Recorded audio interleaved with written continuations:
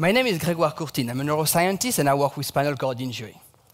But today, I not only would like to tell you the scientific story, but also the human journey that led my team to develop an intervention that restores voluntary control of locomotion after a paralyzing lesion of the spinal cord. And the journey starts with a dramatic consequence of a spinal cord injury for affected individual, whose lives shatters in the matter of a handful of seconds. And Christopher Reeve, the man of steel, better than anyone, has incarnated the devastating consequence of such injuries.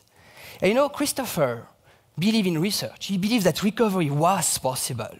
And he loved to talk with scientists. I mean, I remember sitting in a meeting all day, and at the end of the day, he talked to us, and he said, you know, you scientists, tomorrow, when you leave the laboratory, I want you to stop by the rehab center and to look at the people who are fighting to take a step, struggling to maintain their trunk.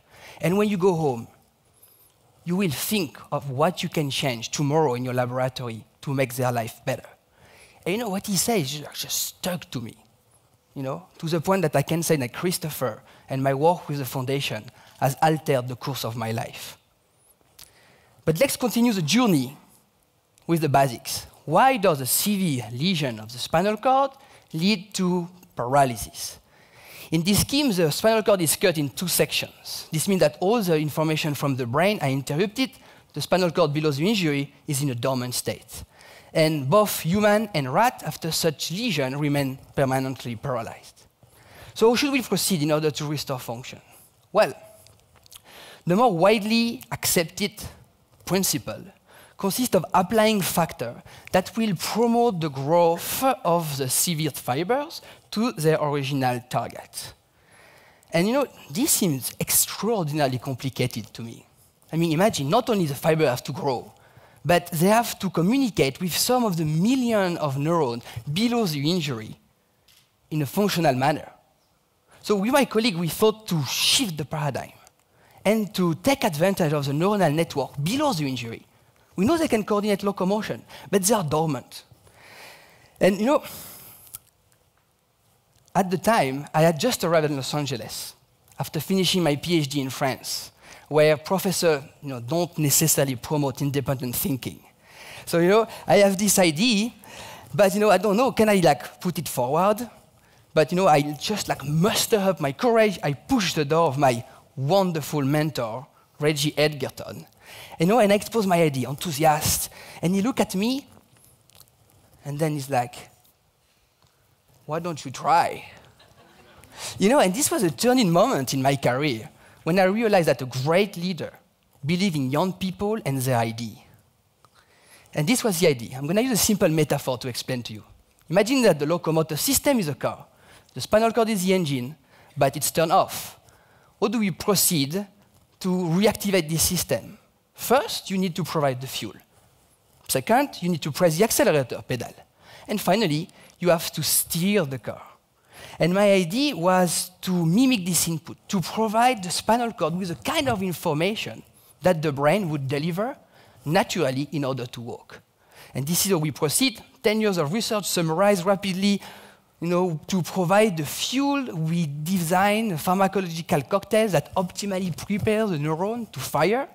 And to mimic the push on the pedal, we apply electrical stimulation on the dorsal aspect of the spinal cord.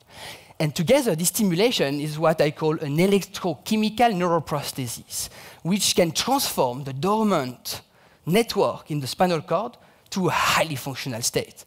And this is what you are going to observe. The rat here, you see, is completely paralyzed. 5 minutes later, with the stimulation, the animal can stand. As soon as the train will start moving, the spinal cord produces coordinated locomotion. This is involuntary, but not stereotypical, because if you increase the speed of the treadmill belt, immediately the spinal cord is capable of changing the gait. And now, the rat is actually sprinting on the treadmill belt until we stop, and the animal will just stand.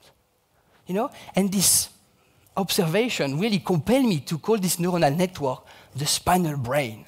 You know, really to recognize a remarkable capacity to use the sensory information as a source of control for locomotion.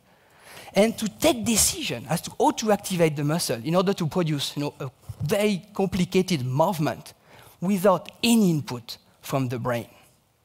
And we play a lot with my friend in Los Angeles understanding this locomotion, but I was very frustrated. I mean, this is completely involuntary. Clearly, the steering system was missing.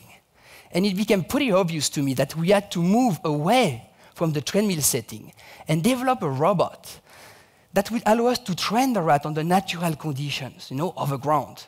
So we developed this robot, fancy technology. There's a suspension system at the extremity of which the rat is attached.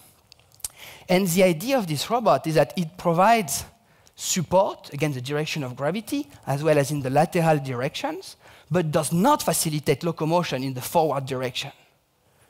So let me summarize. The animal suffers a paralyzing lesion. We enable highly functional state with the electrochemical neuroprosthesis. The robot provides a safe environment for the rat to try to engage the hind limb. And then, to motivate the animal, we use the more powerful pharmacology of Switzerland, the fine chocolate. And when the robot arrived in the laboratory, we were all so excited, will the animal be capable of walking over ground? And this is what we observed. Very, very frustrating. The animal was incapable of initiating and sustaining locomotion, whereas the same rat, 5 minutes before, would walk superbly on the treadmill. I'm a stubborn person. So I told Rubia, with a therapist here on this video, you have to motivate the animal. Do anything for them to activate the hind limb. Use the chocolate, but also the vocal stimulation. And actually, you can hear this on the video, and Rubia thinks that the rat understands her. I don't know if it's true, but after a few additional weeks of training, the rat could stand quietly, and whenever she decided, she initiated full weight-bearing locomotion to sprint toward the reward. It was really surprising. I was absolutely not expecting such results. So I challenged Rubia. I said, what can they do? What are the limits of this animal? Train them in more complicated locomotor tasks. And Rubia, she picked up the challenge. And after a few additional weeks of training, a rat with a paralyzing lesion was capable of basically sprinting along a staircase. And this recovery is really unprecedented. This is the very first time that we observed, after a paralyzing lesion of the spinal cord, the recovery of not only voluntary, but even adaptive control of the hind limbs. And I was really very enthusiastic. I love this result. I go to a conference. I present this data to my colleague. They did not like it. The approach was so different. Say, is it possible? What are the mechanisms? This work is completely involuntary. The spinal cord controls it. And in a way, they are right, because this study really challenges the idea of voluntary and involuntary motor control. As I am walking now, the spinal cord takes care of most of the underlying operation, so that my brain is free to talk to you. Even the upper limb. I'm French, so I use my hand too much when I talk. That's what my mother say, at least. And, this is voluntary, involuntary? I don't know. But this resistance of the establishment to accept this result really created a lot of problems, first with my institution, but even in my laboratory, because people were afraid. Say, we are taking too much risk. But I told them, do you believe in this data? And they say, yes, yes. Okay, so let's take this opportunity, these critiques, to investigate even deeper the underlying mechanism and prove our point. And after 2 additional years of very hard work, this is what we observe. We found that this active training on the highly functional state with the willpower of the rat promoted an extensive reorganization in the central nervous system, by which the brain established new connections, relays that bypass the injury and restore supraspinal control over the neuron below the injury. And what you see in this picture here is red fibers that are coming from the brain. The blue neuron project below the injury. And what it essentially tells you is that the brain is reconnected with the locomotor network. And this plasticity, we not only observe it at the level of the injury, but throughout the central nervous system, including in the brainstem, where we found a 300% increase in the density of the projection from the motor cortex. You know, this may be the more extensive reorganization of the neuronal projection observed to date after a lesion of the central nervous system. And you know, I'm going to the next conference, and I show this data to my colleague, but they were still disappointed. They were arguing that the motor cortex of the rat is not involved in controlling locomotion. You know, and I remember going home in the airplane, looking through the window, and I'm upset. You know, and the next day I go to the lab and I told my people, we have to record the neuron in the brain. And remember, I mean, this is a really complicated task. Imagine the rat suffered a very severe lesion, regained the capacity to walk with intense training, and then has to undergo an additional surgical procedure in order to position microwire into the cortex in the vicinity of this yellow neuron that projects to the lesion area.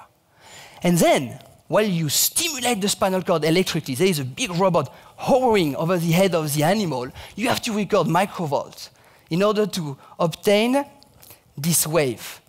They are the signature of the neuron. And now we can translate this wave into audio, and what you will hear now is a neuron in the motor cortex of a rat that fires when the animal walks voluntarily with his own will.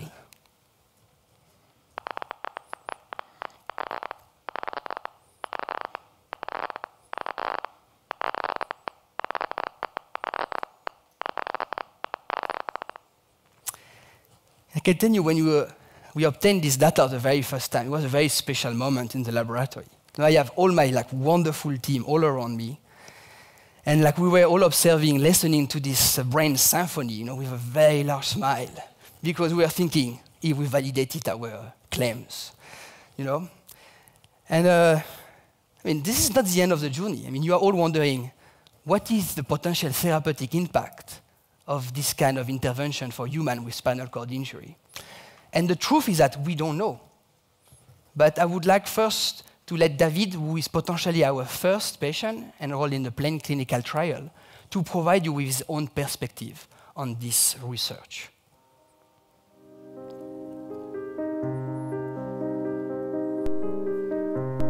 I had an accident. Now it's on the 8th of November, it will be 1 year ago. In my sports teacher education, we went to a center to practice acrobatics, and there I made somersaults, and with 2 or 3 rotations, and once I landed, on my head somehow, and after that I came here. It's difficult to say how it will be with humans. Maybe it will be better, maybe it will be worse. I mean, but I think you got to try to do the impossible to make the possible possible. So I think it's important to have a dream, but if it's realistic or not, I'm not sure. But I think if you don't try, you won't find out. So let's hope and go for it. And I really would like to emphasize, you know, this is not a cure for spinal cord injury. But this may be an important piece of this complicated puzzle, and we may have gotten one step closer. And what I hope I've been able to convince you of during my talk is that, you know, by swimming upstream, by thinking out of the box, and pursuing your idea with perseverance, you can achieve an outcome that was thought previously to be impossible. And I hope that with this journey, we have inspired new thinking to restore motor function after spinal cord injury. Thank you.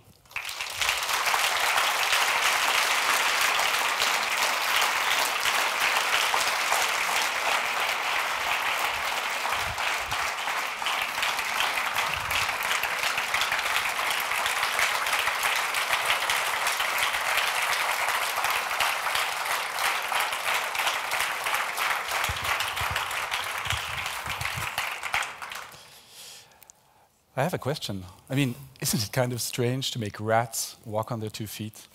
Yeah, you are right to point this out, Darcy. So it's not the physiological posture, clearly, for a rat to walk on 2 legs. But there is a very important scientific reason to test the animal on 2 legs. You know, because the forelimbs are intact, the animal, if we would put him on all 4, would be able to move forward with his forelimb, and basically the hind limb would just follow, just like on a treadmill. And this gait can be completely involuntary. So the only possibility to test whether the brain can actually engage the hind limb in order to walk voluntarily is to position the rat in this, okay, surprisingly bipedal posture, but very useful heuristically. You know, and it's also like pretty nice, so it makes nice picture, you know. Thank you, Grégoire. You're welcome.